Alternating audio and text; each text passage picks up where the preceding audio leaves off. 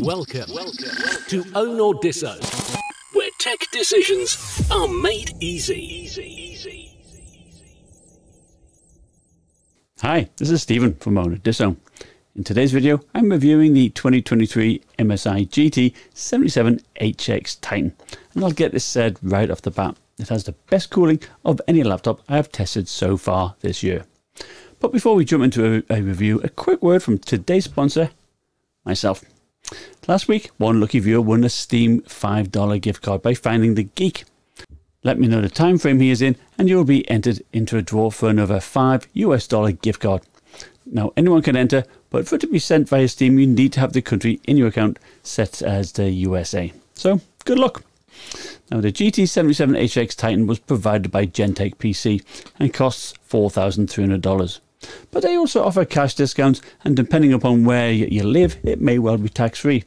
That was certainly the case when I bought from them.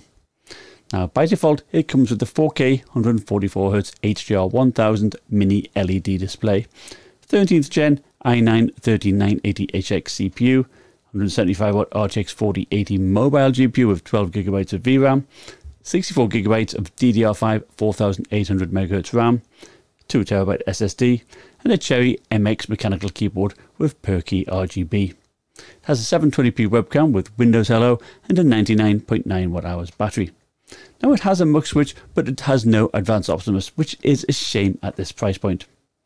This is the first mini LED display that I have seen, and the AUO panel has excellent blacks. I would say it is comparable to an OLED and showed no backlight bleed whatsoever. The colour gamut is pretty decent, and it is super bright at 75% or higher, maxing out at 703 nits. Contrast was also insane, many levels better than a typical IPS panel we are used to seeing. Now, I did do a white blooming test with a shutter speed of 1,000th of a second, and I could see no blooming. If you increase the shutter speed, you start to see a striped pattern emerging. Now, Notebook Check says this is because the backlighting doesn't turn off completely. Only a small part of the mini LEDs are turned off, whilst the surrounding mini LEDs illuminate the switched off part. Now, if you look carefully, you can even see it here in this footage of Assassin's Creed Valhalla. Now, in practice, you can't see these lines, unless perhaps you are Cyclops from the X-Men. Now, enabling HDR content made the 4K video content look very good. It was quite hard to capture because the panel was so bright. I enabled HDR in Battlefield 2042 and it made the game pop. It was less subdued and especially helped in darker scenes. And my only complaint is that the 144Hz panel did not do very well in my ghosting test. So I would say it's more of a content creation stroke media consumption panel first and a gaming panel second. Now, fortunately for gamers, there is a QHD 240Hz option. Now, here's a comparison of the thermals and fan noise using AutoFan. Extreme Performance sees the 4080 pull 165 watts and 70 degrees, whilst the 13980HX pulls 76 watts and 77 degrees. In balance mode, the 4080 drops to about 155 watts and still at 70 degrees, and the 13980HX drops to 70 watts and is still at 77 degrees. Both seem to show about the same frame rate.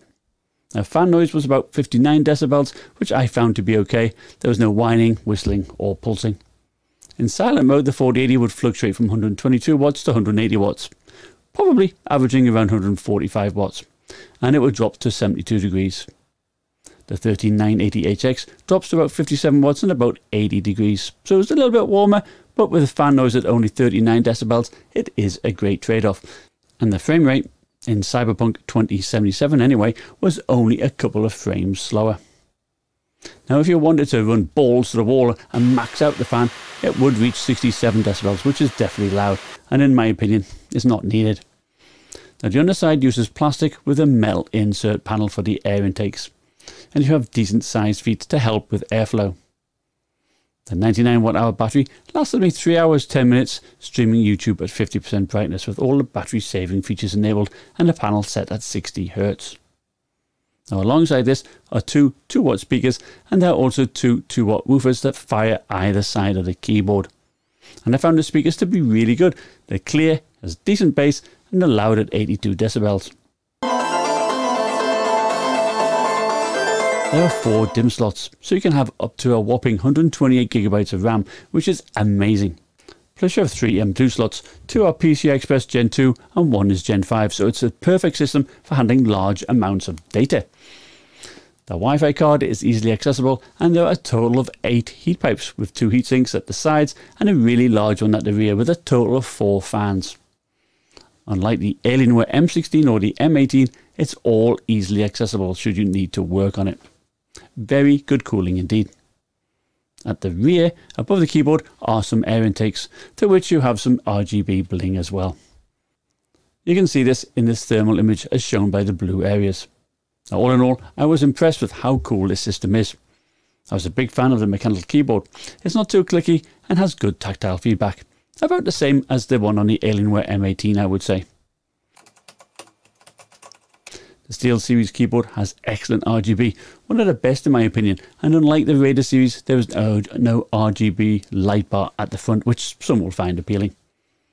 In the centre you have a large single piece glass trackpad that worked well, and to the right you also have a fingerprint reader, along with a Windows Hello webcam. Now, instead of the usual volume keys on the arrow keys, MSI now has them controlling media, cooler boost fan and an aiming reticule. Here is what the webcam looks like. So disappointingly for the price of this laptop, it's only a 720p webcam, but the microphone is better than some of the previous MSI laptops I've had. So this is what it's like when I'm typing, on the mechanical keyboard, and also when we activate the max fan.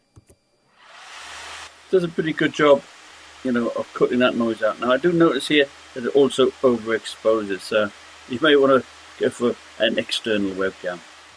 Now, kudos to MSI with continuing using a full-size SD card reader rather than a micro SD. Next to it, there are 2 USB 3.2 Gen Type A ports, the rectangular power connector and a combo headphone mic jack. Over on the right is a third USB Type A, 2 Thunderbolt 4 ports, one of which supports 100 watts power delivery charging, 20 volts at 5 amps. Now, MSI recommends their own power delivery charger, of course.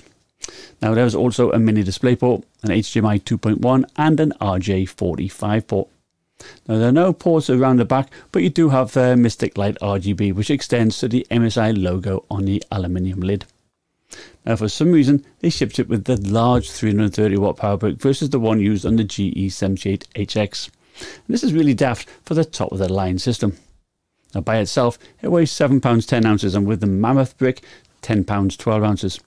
So the laptop is about 1 pound heavier than the GE78HX without the brick, but it's still lighter than the Alienware M18. Now, it is a desktop replacement for sure, so bear this in mind if you travel a lot. The 4080 is well suited for 4K gameplay. Here is Battlefield 2042 using ultra settings with no ray tracing or DLSS. Sometimes the GPU even goes over 175 watts max graphics power, yet still runs cool. The Alienware M18's 13900HX would usually be close to 100 degrees unless you limit its power, whilst the 13980HX here is running in the mid-70s. I also tested it at 1440p, and its performance was similar to the Asus ROG Strix Scar 17 and better than the M18, especially those 1% lows. If you find that 4K is pushing it too hard, you can drop to 1440p as I have here in Battlefield 5 using DX11 Ultra settings. Now, I remember it wasn't long ago we were getting about 120 FPS at 1080p in this game, and the Titan blew the competition away. Alternatively, you can use standard DLSS to get about 60 FPS with Ray Tracing Ultra in Watch Dogs Legion. And in fact, using DLSS at 4K gives about the same frame rate as no DLSS at 1440p. And of course, with nVidia's 4000 series, you do get frame generation on some games. Here is Cyberpunk 2077, 4K Ray Tracing Ultra DLSS balanced with frame generation, and we are getting about 80 FPS. And this is not far behind the same settings at 1440p with no frame generation. Now, I'm still on the fence on whether frame generation improves 1% lows, and I do plan on checking that in a later video. Now, there's no point having a high average if you'd still get stutters. So what do I think of the GE77HX Titan? Well, as a previous owner of the GT73 VR, I will always have a soft spot for the Titan. It is a power user's laptop. There is no compromise in storage, there's no compromise in RAM. The system will last you years. It has the best cooling in the 13th gen laptop I have seen thus far. There's no need to do any tweaking, but if you like doing that kind of thing, you can do a lot in MSI's advanced BIOS. The speakers, the ports, RGB, the keyboard are great as well, and the screen is drop dead gorgeous. I just wish there was a 240Hz 4K mini LED panel available. I also wish there was an advanced Optimus, and for over $4,000 there really should be, given that machines nearly half that price have it now. I'm sure the price on these MSI high-end machines will come down. I've already seen Micro Center slash $500 off the GE78HX, so it might be prudent just to wait a bit. But like I said at the start, you may be able to get it tax-free from Gentek PC, which would save you nearly $300. Plus, if you order from them and ask for Ken, you should get $50 discount if you mention my channel. Thank you for watching. Smash that like button, and I'll see you next time. Bye.